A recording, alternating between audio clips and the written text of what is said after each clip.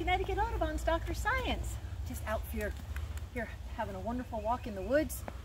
And I was thinking of maybe I could teach you guys how to roll a log today and how much fun it is. But there are a couple of things that we need to do in order to do it safely and smartly. So the first thing you want to do is you want to find a log. And you don't want it to be too big because you want to be able to roll it over carefully.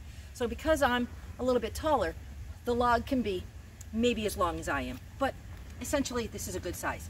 So the way I'm going to do it is I'm going to bend down and I'm going to put my hands on like this third and this third, and I'm going to roll it gently towards me. Very, very gently, because I don't know what's underneath. Oh, this is amazing. So right away, I see a very, very tiny, about this big, redback salamander. So it is the color, actually, it is camouflaging or blending in to these mostly beach leaves from last fall. It is amazing. I'm going to try to gently pick up this baby.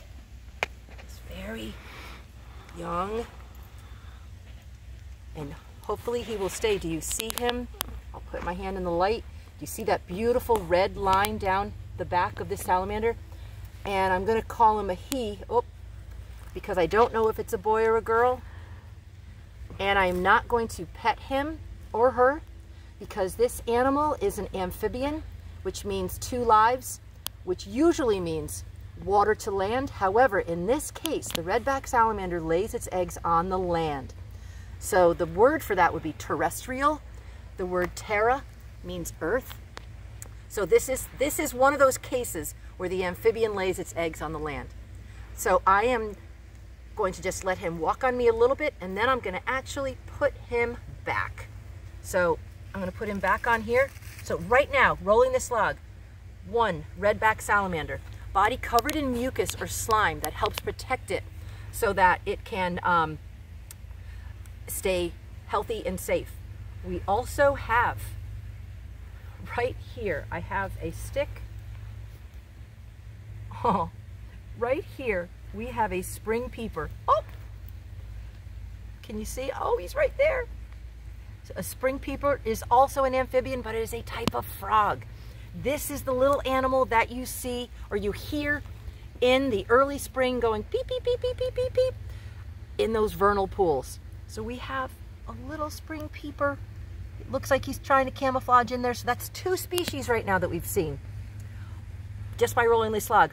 Over here, right down here, and I can probably pick up this leaf and show you a little bit better. We have a type of slug. So this is also a land animal, a terrestrial earth animal, but it is not, so this is a gastropod.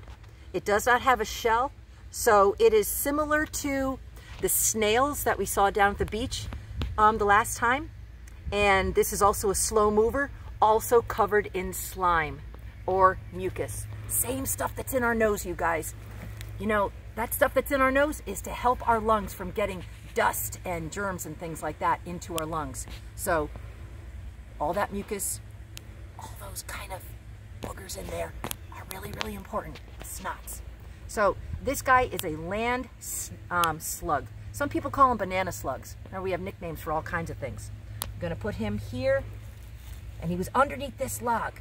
Ooh, we've got some kind of fungus in here that is actually breaking down this log. Do you see how easy it is for me? This is very wet and soft.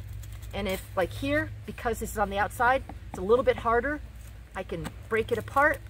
But this part that's down here right on the earth is much more soft. It's gonna break down and eventually make more soil. So this is an entire ecosystem in here that is completely amazing. So if you are to roll a log, remember mammals, roll it back towards you. I'm going to move this one back down very, very gently. And remember, try not to touch the amphibians. You can maybe hold them in your hand or on a leaf. This is nature. We want to make sure that we leave things the way that we found them, but we still can kind of explore and look at them. If you have a hand lens, you can use this also. And I didn't really have a chance to do that, but so get outside, roll a log, Make sure you're safe. Keep your labs clean. All right, until I see you next time, mammals. Take care.